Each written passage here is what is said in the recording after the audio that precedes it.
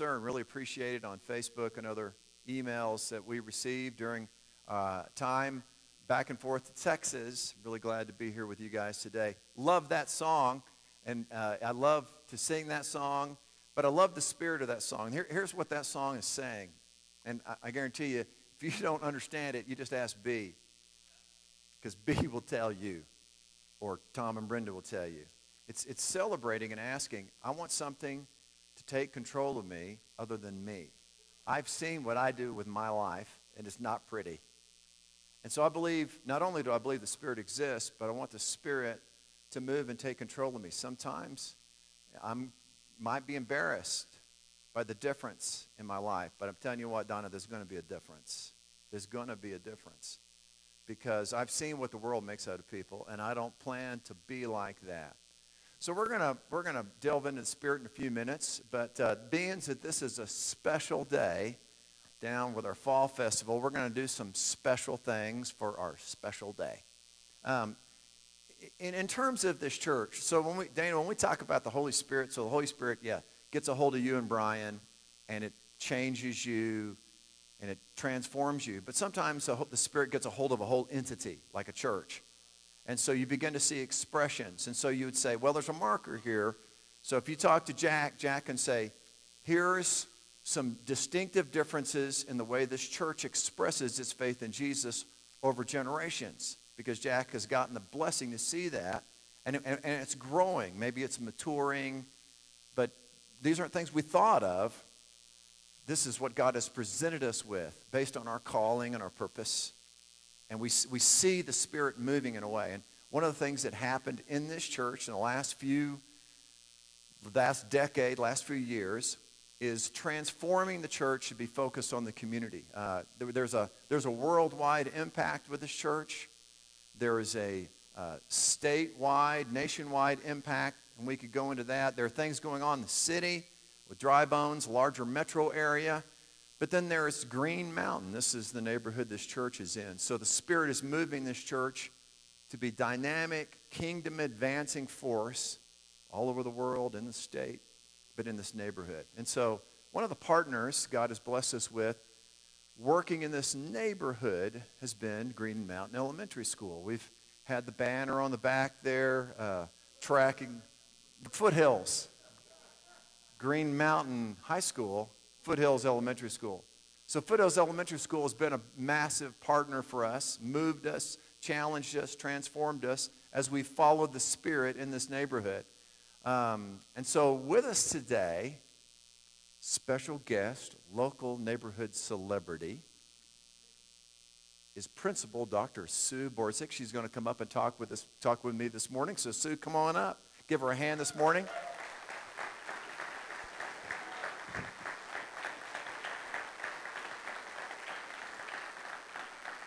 Escorted by Gary Southern. So Sue's going to don a microphone and the hallowed interview spot here with me this morning. And so we know you're a principal and all that kind of stuff, but introduce yourself to us, Sue.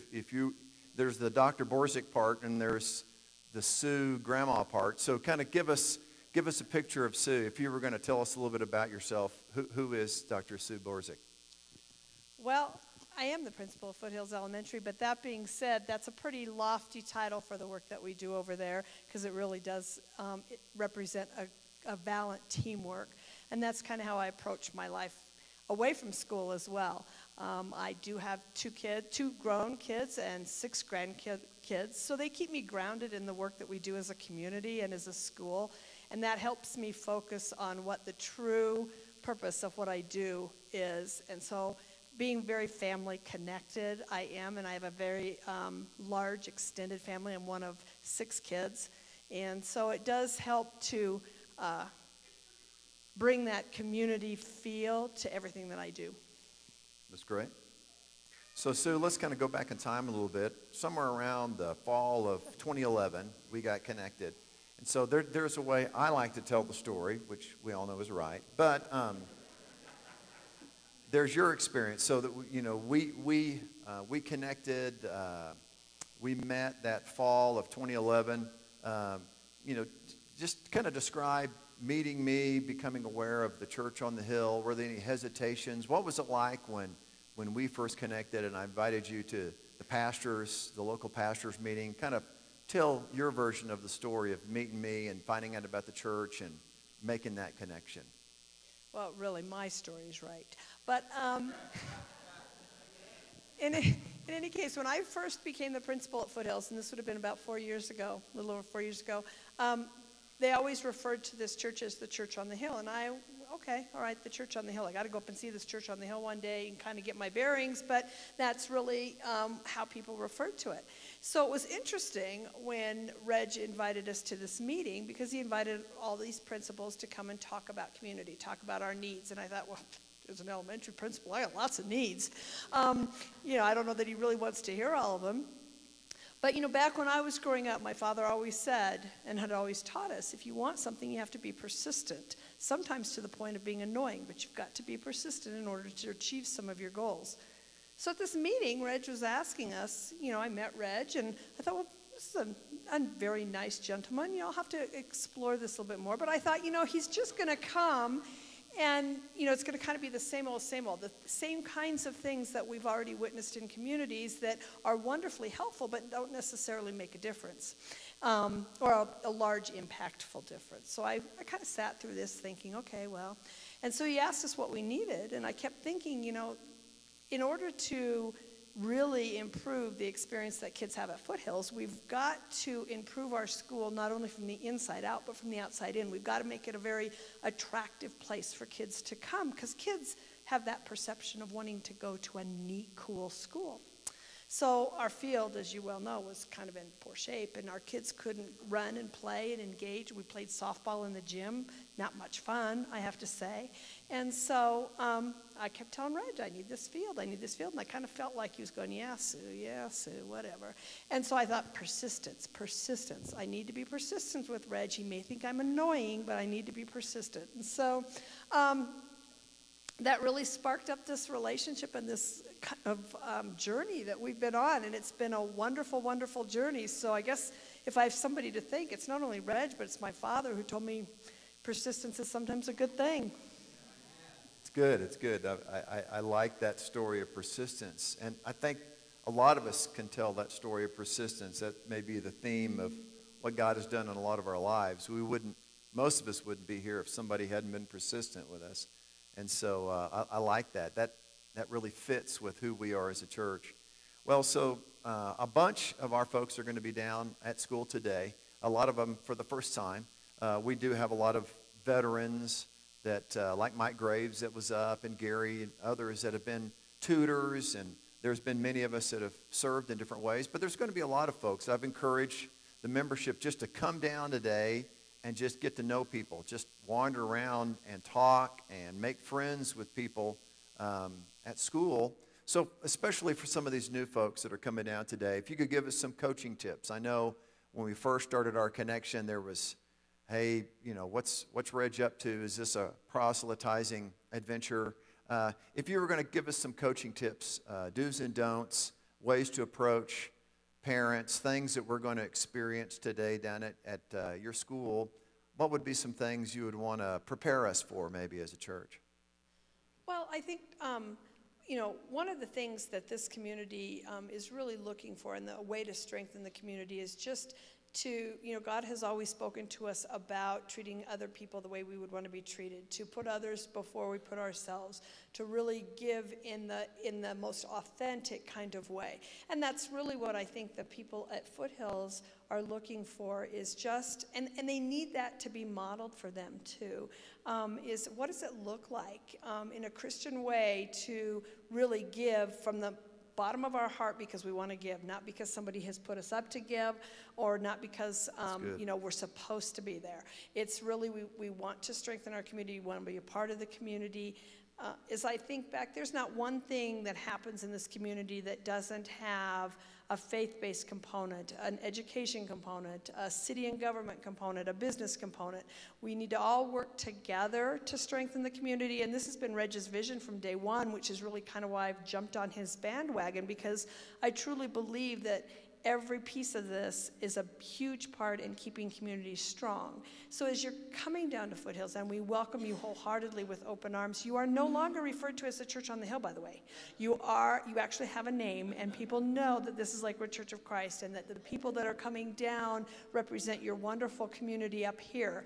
And it's been an amazing transformation just in the families and some of the things that we've seen go on at our school in terms of family connections, families wanting to be involved. And I truly believe that's because they have seen you model that kind of work when you're down by our school. And so if you do, be yourselves, and because you are a wonderful group of people, and that's really who we want to embrace. I love that. There are several things that are really powerful about this church, and you've really nailed it. I can always bank on this church being welcoming, being loving, and treating people in generous ways.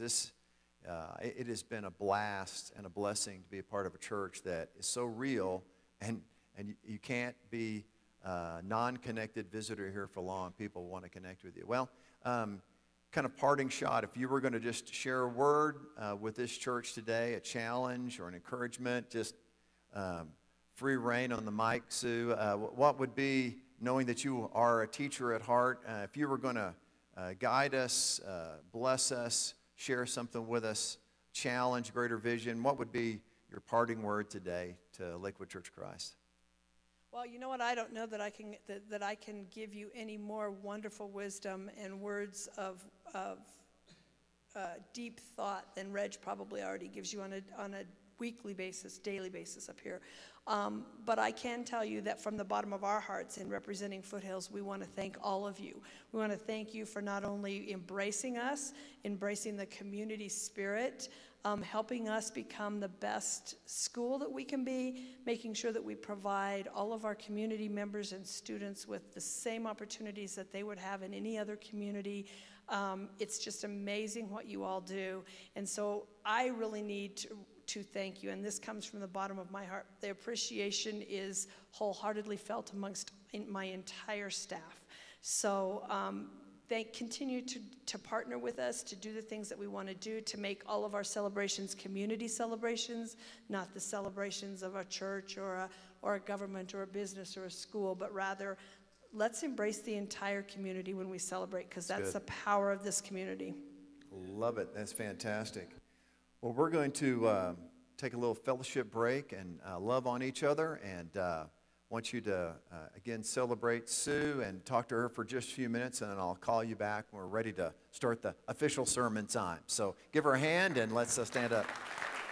Thanks, Sue.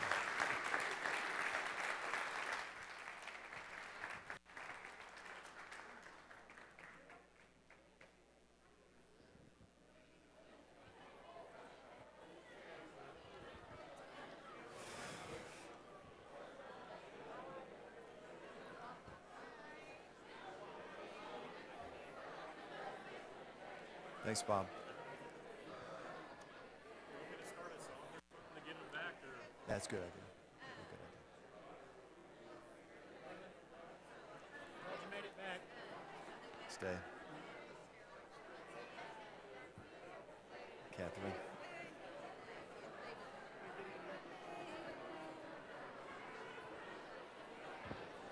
Way up north. And so, Good, Tommy. Good seeing you, man.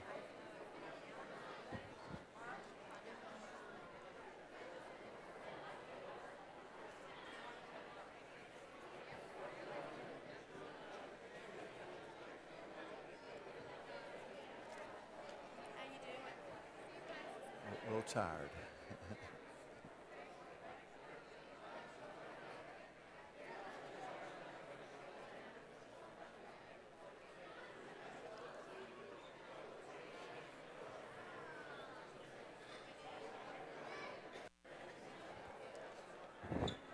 See you, man.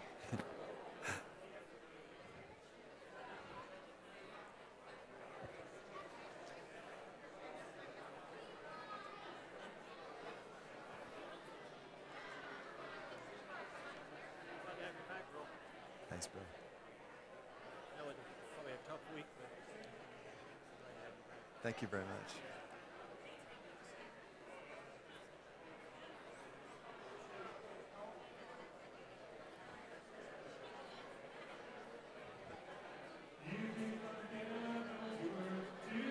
all the way from the earth to the cross, my debt to pay.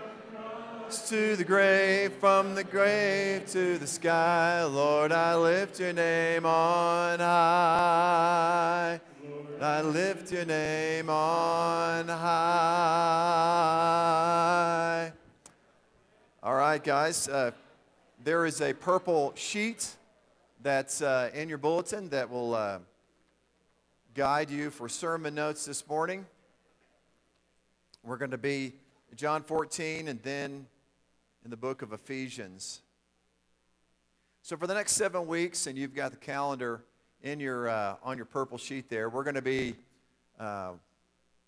engaged in a study of the Holy Spirit from the book of Ephesians. It may seem like an interesting or different place to study the Holy Spirit. I'm calling the series 518 Full to Overflowing, and that's the promise, the call, the challenge of the apostle in Ephesians 5:18.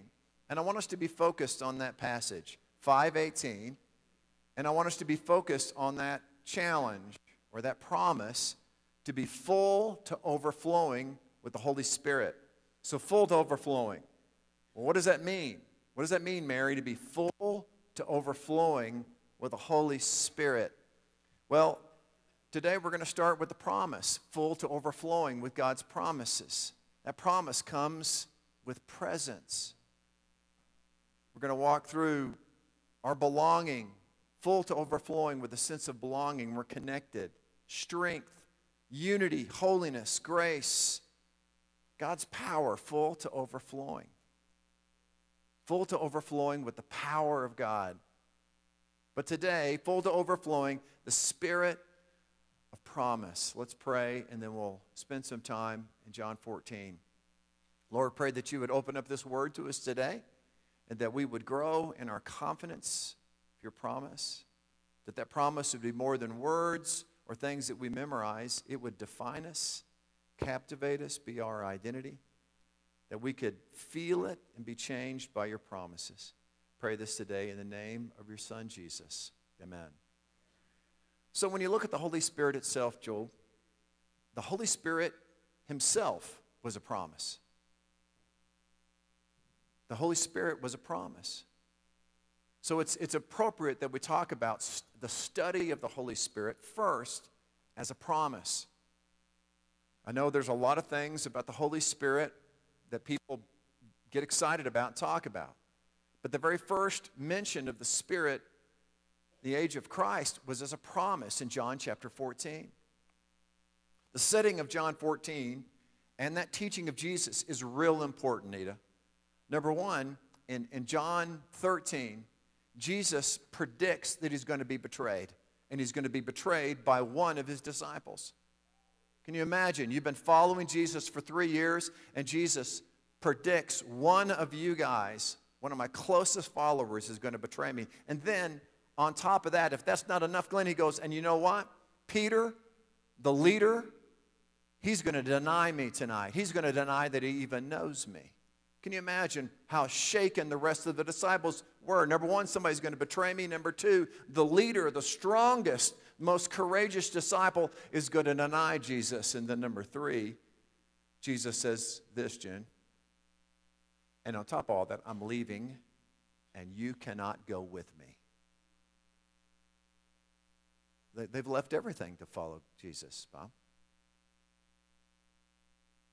And constantly for 3 years, follow me, follow me. And now, Tony, he says, I'm leaving and you can't go with me. It would be impossible to exaggerate how devastating these predictions of Jesus were to the disciples. And then he says this, verse 12. I'm reading from the New Living Translation. I tell you the truth, anyone who believes in me will do the same works I have done, and even greater works, because I'm going to be with the Father.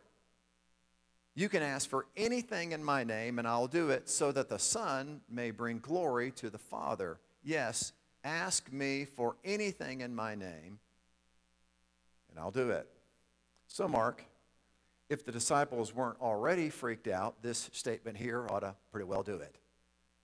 Okay, so You've completely pulled the rug out from underneath us, and now you're telling us, okay, Mark, here's what I want you to do. I want you to just go do everything you've seen me do.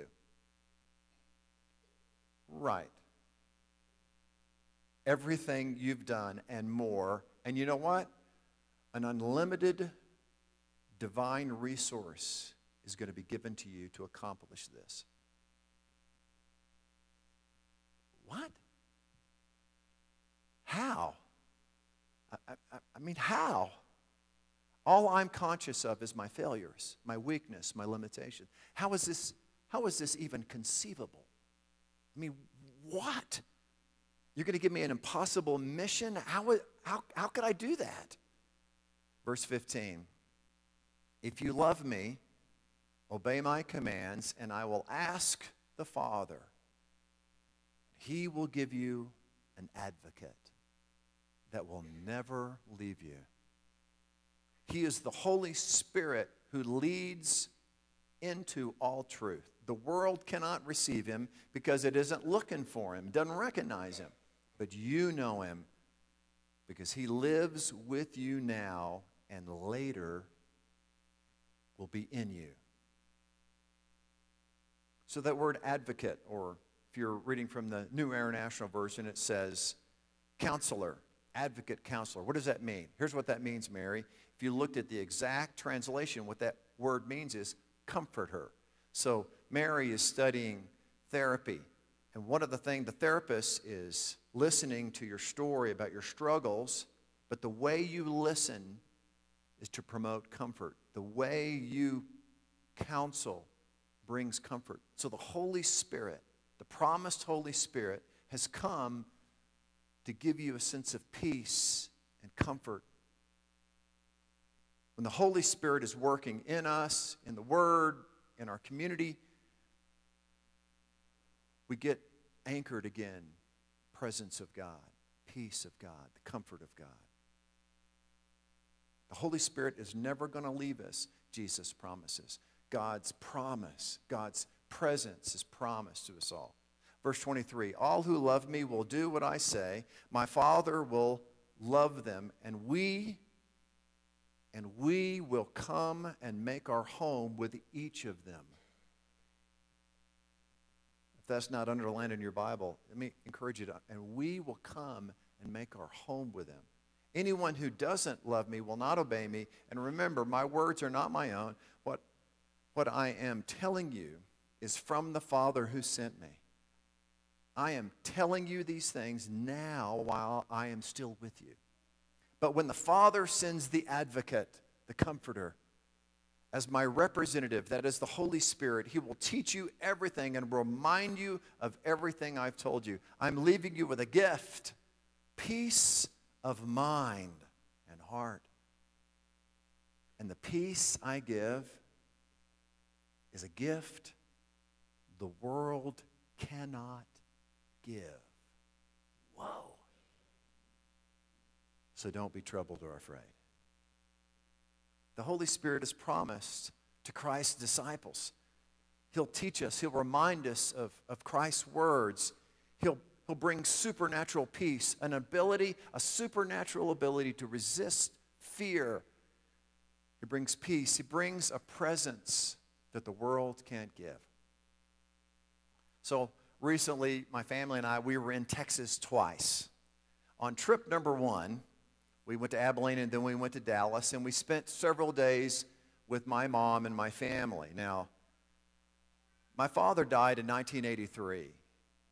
1985, my mom started dating this widower. His name was Charlie Thornton.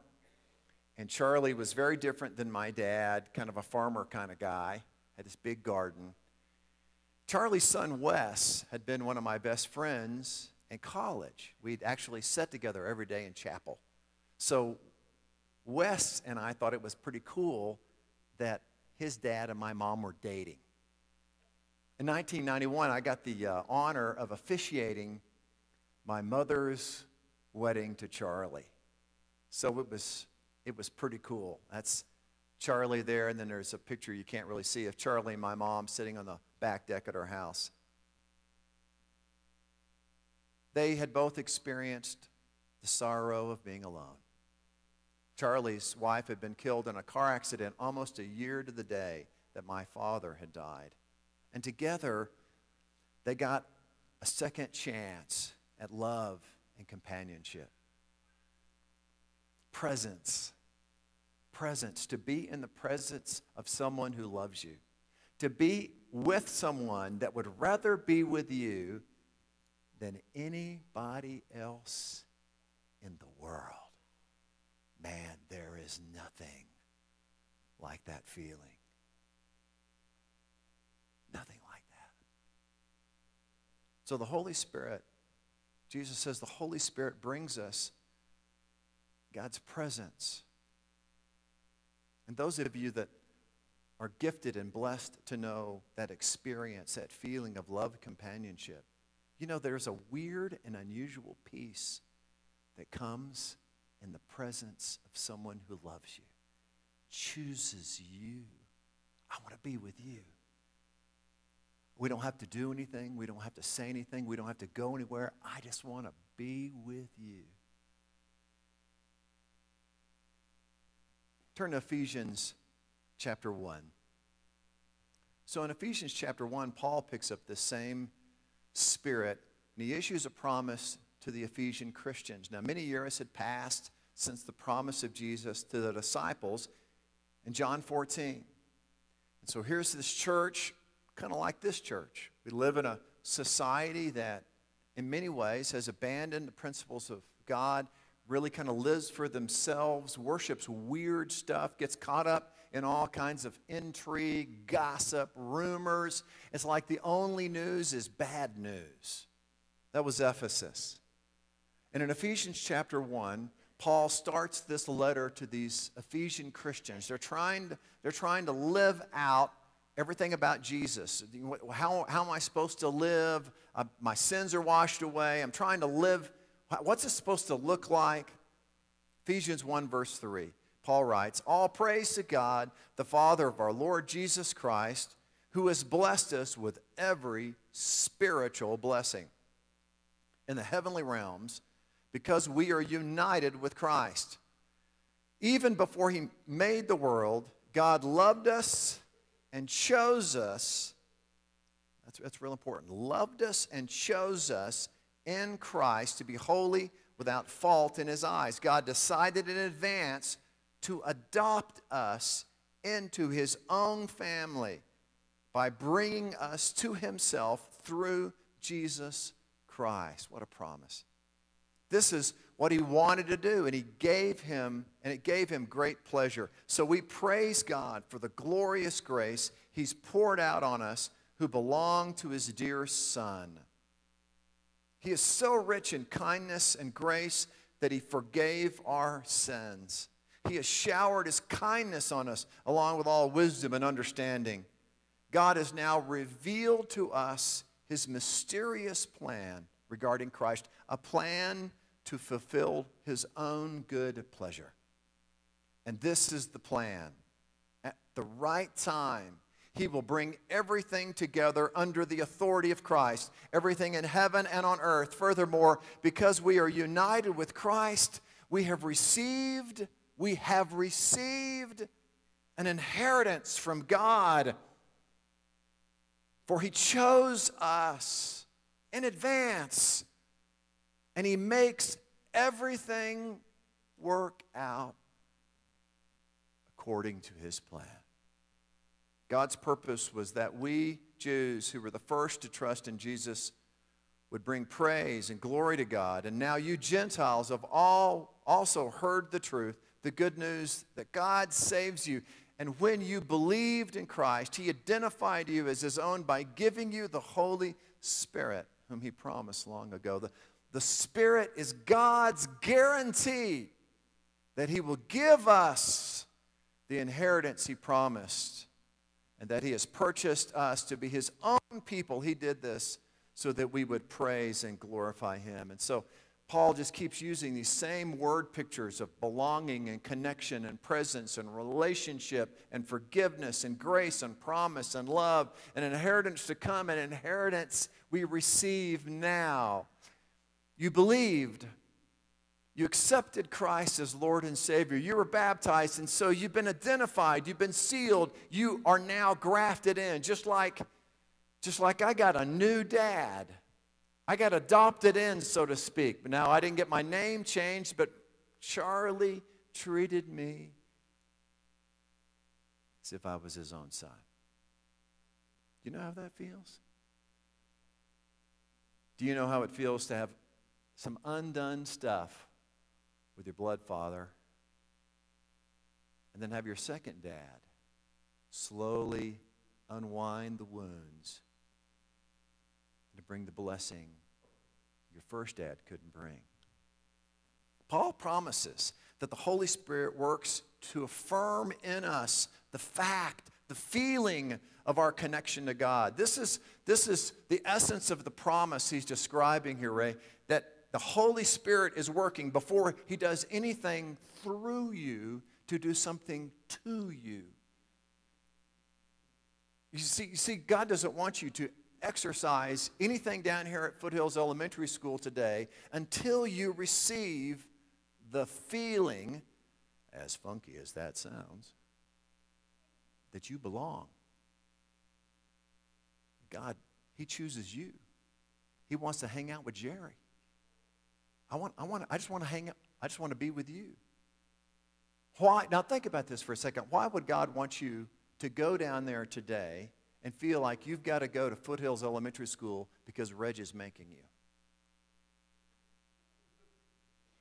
We're going to be keeping, Steve and I will be taking pictures to make sure who's there. If you're absent, you'll be getting a letter from the elders. You'll be required to come to a meeting. Don't go. That's the last thing I want you to do today. I would only want you to go because you belong. You've experienced something that's overwhelming. It's joyful. You've been grafted in. You're full of God's promises. The Holy Spirit wants to fill you up to overflowing with God's promise, his presence. The Holy Spirit gives us these little foretastes of the full inheritance. So I know Tony knows the promise, eternal life, but the Holy Spirit is working right now and say, hey, dude, this ain't it. This isn't heaven. This is just a charade. This is the Matrix, man, and you're living in this false reality. The real thing's coming. Let me give you just a little taste, because the good stuff is about to get unleashed on you. The first thing Jesus gives us after we're saved is the Holy Spirit, this assurance you belong in relationship. Verse 13, and when you believed in Christ, he identified you. He identified you as his own by giving you the Holy Spirit, whom he promised long ago. After we're saved, the Holy Spirit works to make the promise of Jesus real to us. Well, how does he do that? Well, he puts us in community. So there are a lot of reasons you come to community. You sing, you give, you serve. There's a lot of platforms for being in community, the church, the body of Christ. But one of the most important things for you being here today is you're together. Heaven will feel like this, not like these chairs, but you will never feel alone. You'll feel like you're connected. God is here. He wants you to feel like, I choose you. I want to be with you. I don't want to go to the show. I don't want to go to this other thing. I may disagree with you. You may frustrate me, but I want to be with you. I choose you. We were made for community. We were made to be at our best when we feel the presence of God, as funky as that is, Ryan. I want to feel presence. This is the gift Jesus promised for us, in us, through us. So in recent years, my mom has struggled with a whole bunch of different physical issues. She had her knees replaced. She had her hips replaced. I asked her one time, is there anything original left on your chassis? And so she can't get around without a walker, and she was raised on a farm which means you have stubbornness ingrained in your DNA, and she will not ride in a wheelchair. She won't even talk about a wheelchair. So she's just homebound. She can't go anywhere. So her and Charlie just hang out at the house. And they were perfectly happy just sitting in their brown chairs, just hanging out. And in fact, a lot of times they wouldn't have the TV on. They would just sit there. And I'm thinking, what do you talk about after you've been married 24 years and you don't ever leave the house? And I mean, it looked like they were just having a blast because they were together. So on trip number 1, right before trip number 1, we found out that Charlie had pancreatic cancer. His time was going to be short. So that was one of the reasons we went down the first time. So when we got there, Charlie every fall has breathing problems, and so they put him in the hospital. So I went up to the hospital, and I sat with my old buddy Wes, his son, and we watched the Cowboys beat the Seattle Seahawks, which was a pleasurable thing to see. And so it was great. It was like no big deal. Just with Charlie, we had a big time. The next day, Amy and the kids and I, we went up to see Charlie. And the next day, that Wednesday, we drove back to Colorado. While we stayed with Mom, she'd been without Charlie for a week. And she started eating again. She wouldn't eat when Charlie wasn't there. And so while we were there, presence of her grandkids seemed to encourage her and lift her spirits. I took a picture, put it on Facebook of Grandma sitting with Levi and Faith on this little funky booth thing that they have in the kitchen. But the sadness of separation was obvious. She wasn't with her husband. She chose him. So Charlie got moved to a rehab facility the day before we left. So we left on Wednesday and Thursday. Mom got to go see Charlie. She hadn't seen him in a whole week. And so she called me. I'm here in the office. And she's so excited. She just wanted to tell me she was going to get to go see her man. My mom almost never calls. It's like it's going to cost me something, but she just had to share it. So Wes, my stepbrother, was going to go pick Mom up, take her to the rehab facility, and I go, okay, Mom, here's the deal. If Wes wants you to ride in a wheelchair, she goes, I'll do it. If that's what it's going to take to go see Charlie, my mom was willing to ride in a wheelchair. Mark that down on the calendar. You weren't made to feel alone. That's not how it's supposed to be. You weren't made to feel separated from God. You weren't made to try to live your life without experiencing constantly the peace that comes from presence. Remember these words, John 14:15. If you love me, obey my commandments, and I will ask the Father, and he will give you another advocate who will never leave you. Never, never. John 14:23. All who love me will do what I say. My Father will love them, and we will come and make our home with them. To do whatever you do every day, feeling that presence. You were chosen. I just want to be with you. Ephesians 1:13. And when you believed in Christ, he identified you as his own. This is my boy. This is my girl. By giving you the Holy Spirit, whom he promised a long time ago. The Spirit is God's guarantee that he will give us the inheritance he promised, and that he has purchased us to be his own people. He did this so that we would praise and glorify him. Thursday, October the 16th. Mom got to see Charlie again in the rehab center. And they did the same thing they do at home. They just kind of sat in the room together. Wes was there, and he's just kind of watching them. It used to just drive me crazy. Dad would just sit there, not say anything, kind of just be there. Sometimes maybe you see older couples in a restaurant, and they're just kind of sitting, and you're thinking, how boring. Well, if you've been with someone for 40 or 50 or 60 years, sometimes you don't really have to have words to feel connected. And they were just sitting in the hospital, and Mom had not left the house in a week.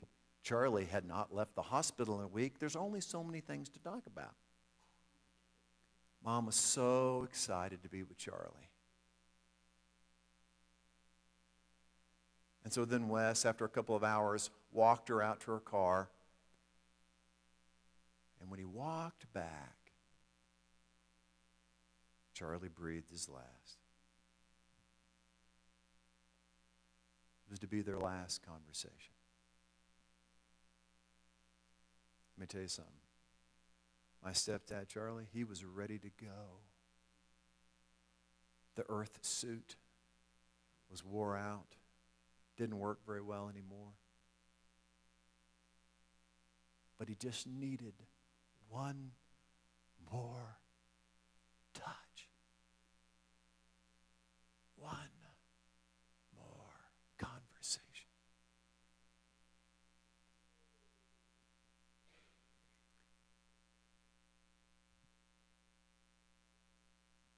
He left my mom, but he never lost his connection with God.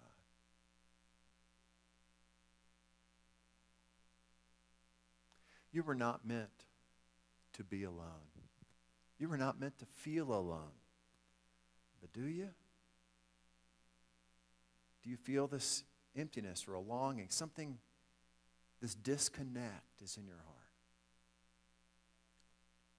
Do you feel God's presence? Do you feel His affection? Do you feel His love?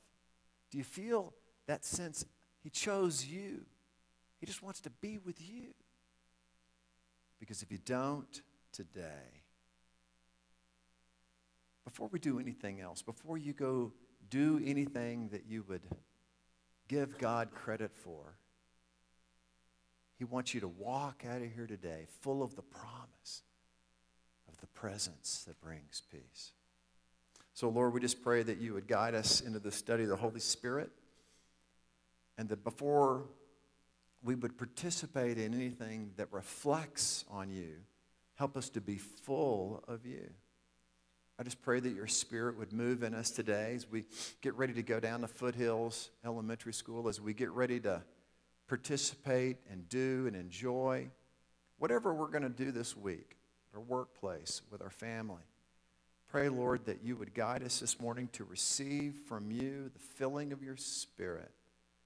And if this morning there are people that are here that don't know Jesus, have not put him on,